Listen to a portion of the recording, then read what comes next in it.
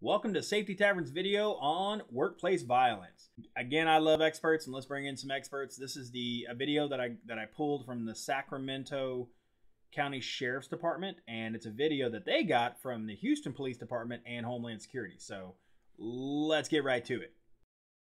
Hi, I'm Sacramento County Sheriff Scott Jones, and I know many of you, in light of what's happened here in California and elsewhere, are concerned about incidents of workplace violence, specifically shootings in your workplace. Now, it's important to know that the odds of a shooting happening in your workplace are very remote. Nonetheless, there are things you can do prior to or during an incident to help maximize your chance of safety and survivability. The following video was produced as a collaboration between the Houston, Texas Police Department and the Department of Homeland Security. And it's my hope that it will generate discussion as you go back to your workplace with you and your workmates, so you can develop a plan for both prior to and during such an encounter if it occurs. Remember, you don't have to be a victim, and you are not powerless. And it is my hope that this video empowers you to increase the chances for your own safety and survivability should such an incident occur. And lastly, if you see something or have an instinctual feeling that something may affect your or someone else's safety, then let your local law enforcement know. You're not bothering us. This is what we want you to do. If you see something, say something. Thank you for watching this video.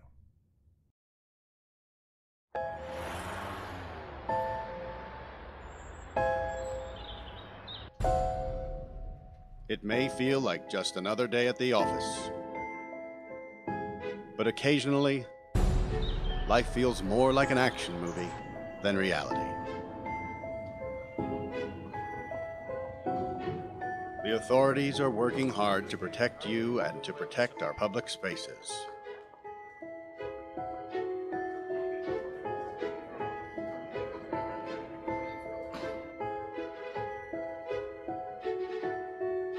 But sometimes bad people do bad things. Their motivations are different. The warning signs may vary, but the devastating effects are the same. And unfortunately, you need to be prepared for the worst.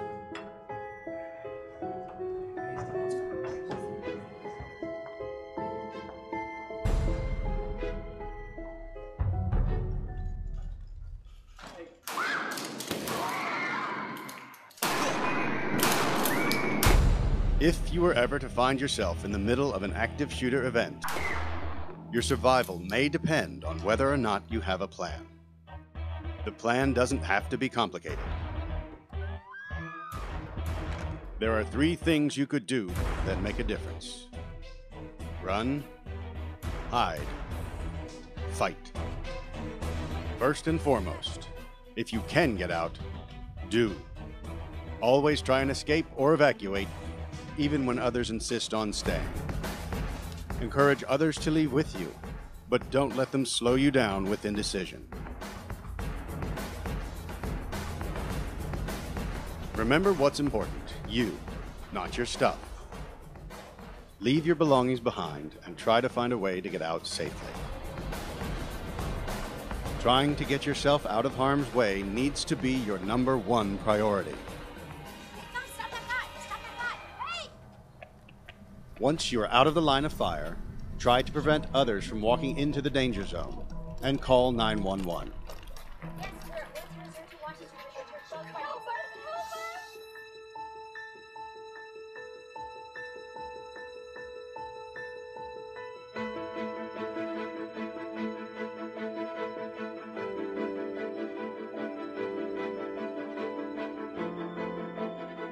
If you can't get out safely, you need to find a place to hide.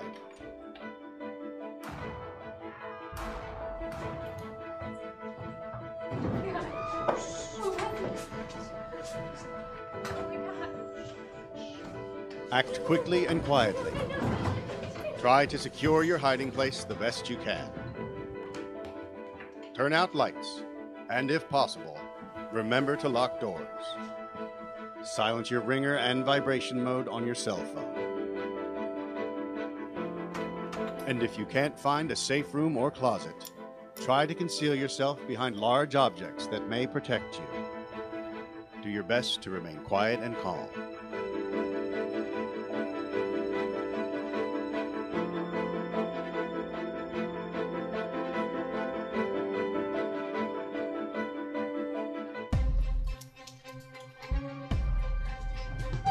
As a last resort, if your life is at risk, whether you are alone or working together as a group, fight. Act with aggression. Improvise weapons. Disarm him. And commit to taking the shooter down, no matter what.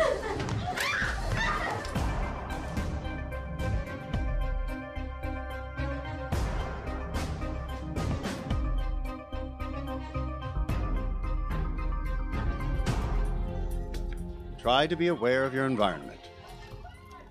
Always have an exit plan. Know that in an incident like this, victims are generally chosen randomly. The event is unpredictable and may evolve quickly. The first responders on the scene are not there to evacuate or tend to the injured. They are well trained and are there to stop the shooter.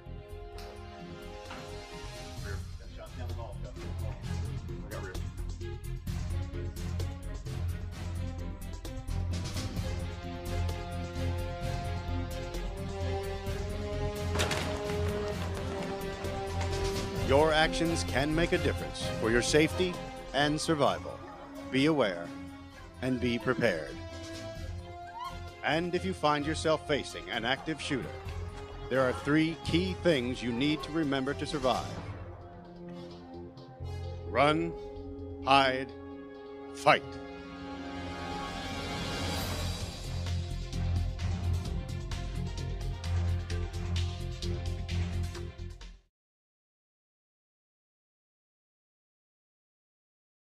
Now, there's a whole nother video that covers emergency action plans, and I agreed this video could have easily been put on that place, on that site, but this is the worst case scenario of workplace violence. So it was more appropriate to put it on this video. All of this being said, workplace violence is encompassing. It is from all the way down from worksite harassment, leading all the way up to actual one employee killing another. And these things happen in real life on real job sites, so they go all over the place. Harassment can be defined as aggressive pressure or intimidation, or a course of conduct which annoys, threatens, intimidates, alarms, or puts a person in fear of their safety. The next escalation up is threatening. Threatening, it can be defined as having a hostile or deliberately frightening quality or manner, or expressing or suggesting a threat of harm, danger, etc. Can also be described as behavior involving physical force intending to hurt, damage, or kill someone or something. I do not know exactly what company you specifically, every person who's watching this video, is working for, but I can tell you every single company that I have ever worked with, including the one I'm working for right now, because I'm still currently employed while I'm doing this, and they've been gracious enough to let me put these videos out. Every single company that I've ever worked for in my entire life has had the exact same human resources policy, and that is workplace violence we have a 0 tolerance for.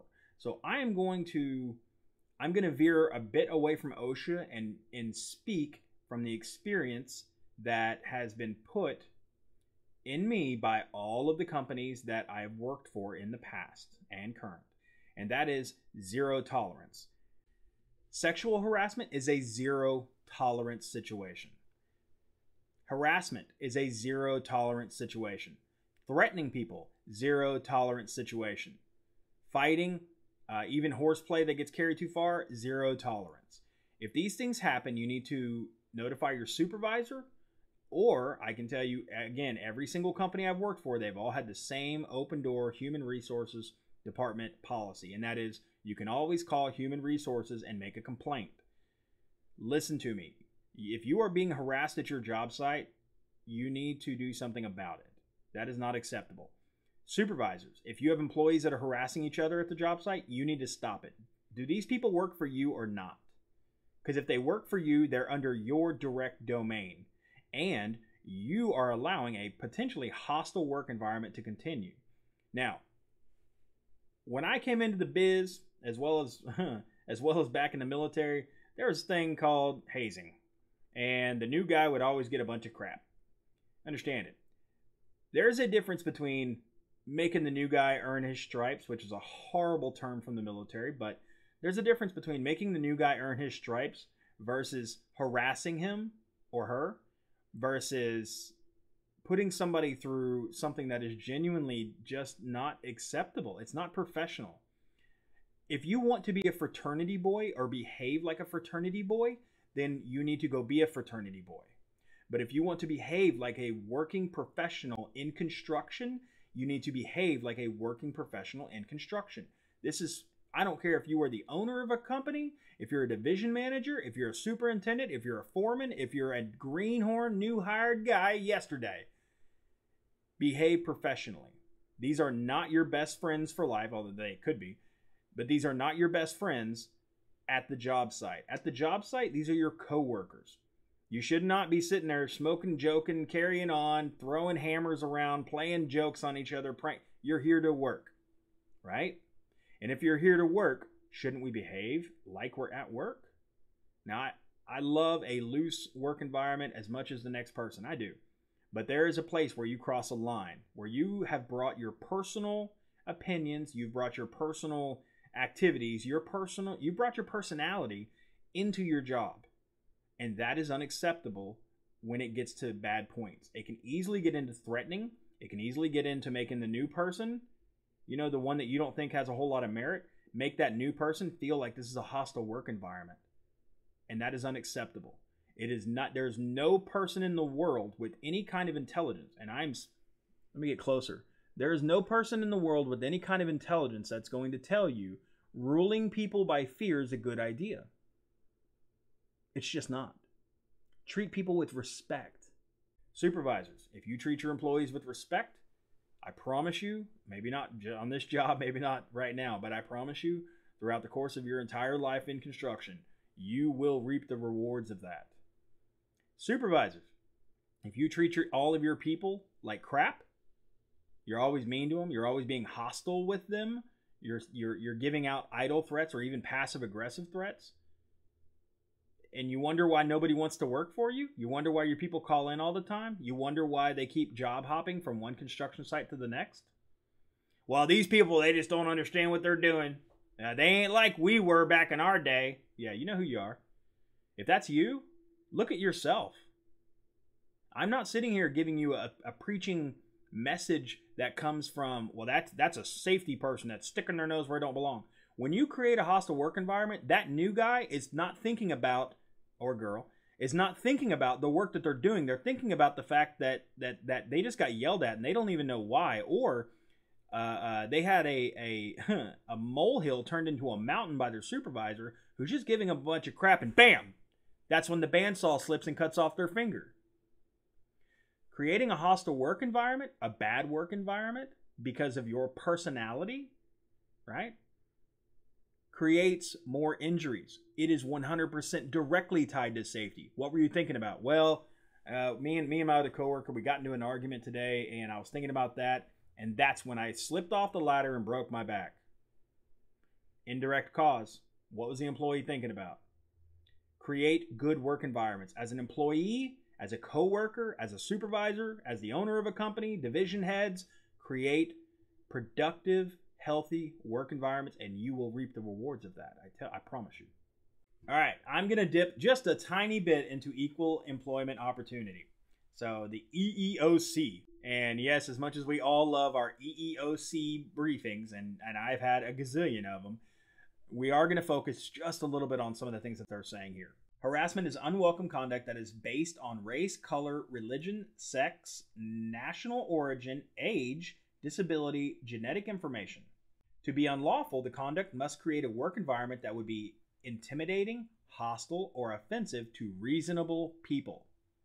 Offensive conduct may include, but is not limited to, offensive jokes, slurs, epithets, or name-calling, physical assaults, threats, intimidation, ridicule, mockery, insults, put-downs, offensive objects or pictures, interference with work performance.